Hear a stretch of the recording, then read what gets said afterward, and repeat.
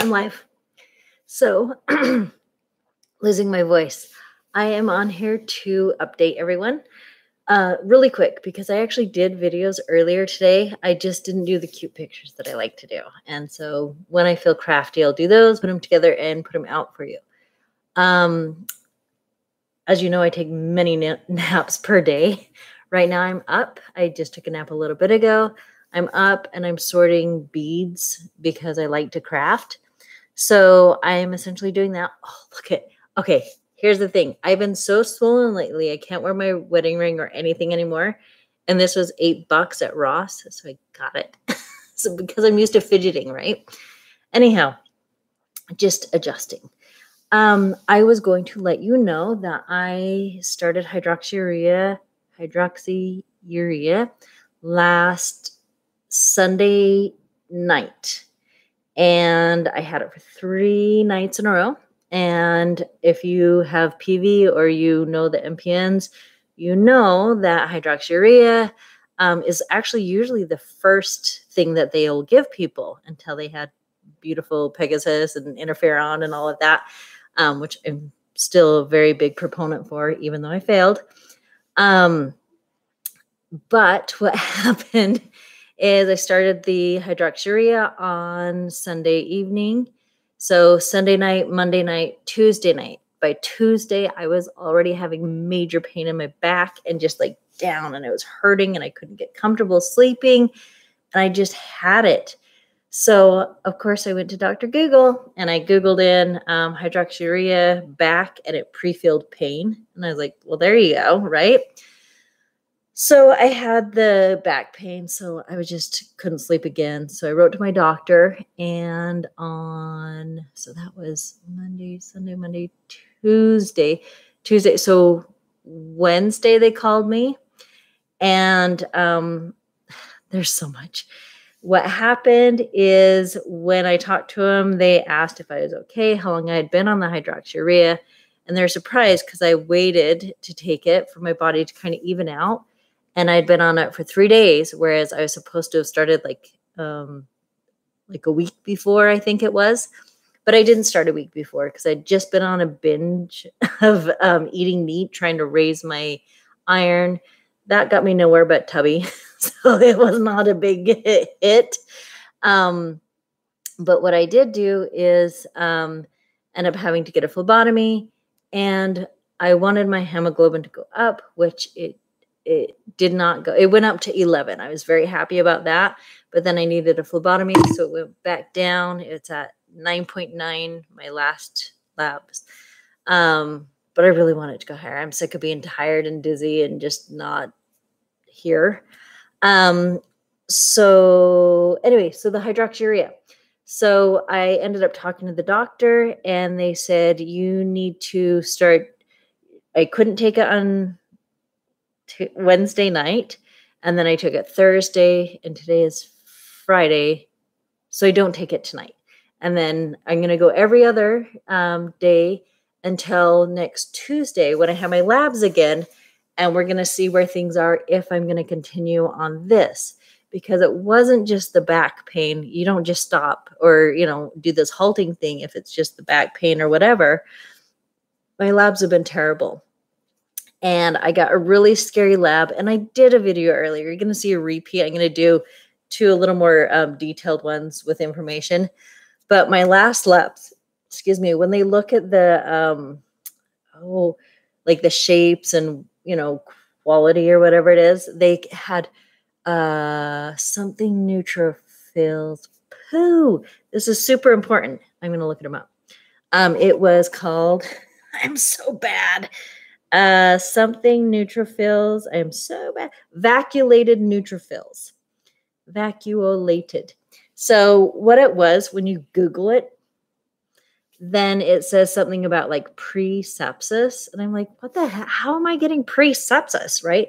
I know I've been a swollen chipmunk, like, hence the getting the fake ring, right? I am a chunkster. I get it. But having sepsis, like, how does that even happen?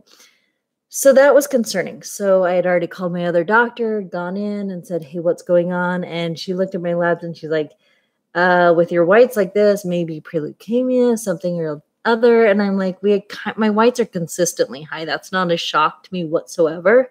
So what is going on? We don't know. So with this thing, this is totally unusual for me. I have been a swollen mess.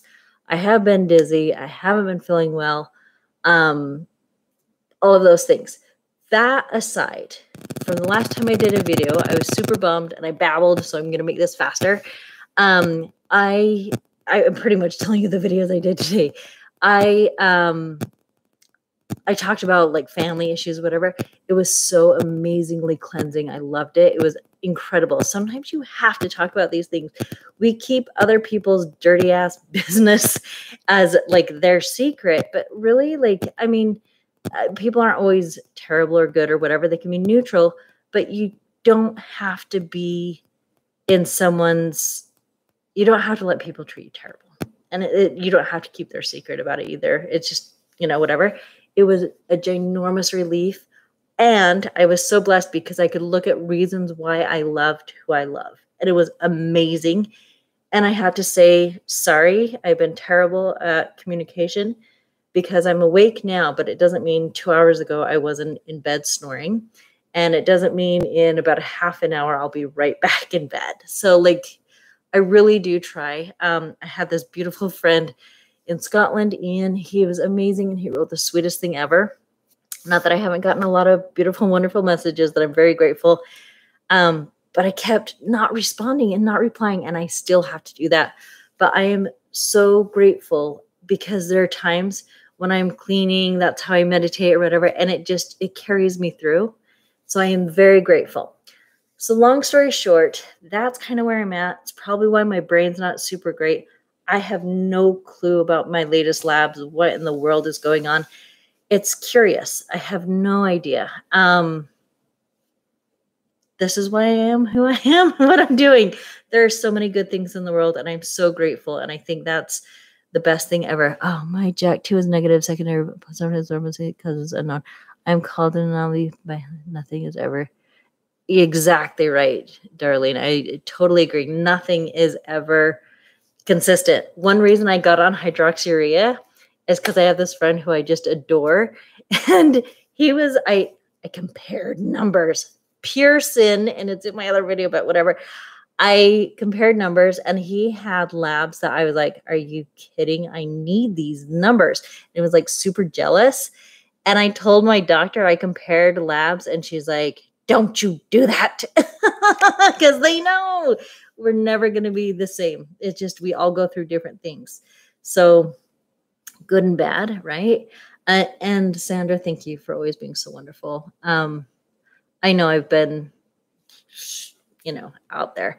Okay, I am going to go because it's already 8 minutes and I really was trying to be better. Then Sylvia, if you like doing crafts, look at this. My house is a ginormous junk mess, but I'm one happy pup about it. Where is it? Oh, I just did this pre-beaded little, rainbow stuff right now. And then I'm cleaning all my crafts. And I'm going to share with you guys like some of the cool stuff I do because I do like doing crafts.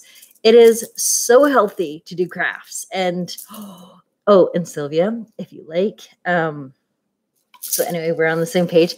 If you like paint, check out Stuart, Brain Gone. I will write it down soon. There's a fantastic black, and it is so crazy, but there is like some crazy, brain gone. I can't talk anymore because my brain is gone. I got excited. Thank you all so much. I will write Stuart Simple. I'll write his name down. Anyway, there's amazing things in the world to be grateful for. This is my check-in.